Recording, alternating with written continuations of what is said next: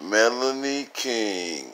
Okay, Melanie, first of all, why would you try to change the format of your show when the format you were using just took you from 20,000 subscribers to over 100,000 subscribers?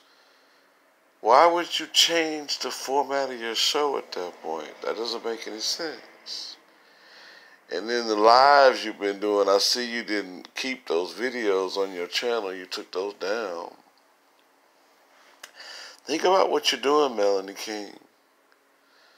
Why would you make such a huge shift when what you had was working really, really well? Think about it, Melanie King.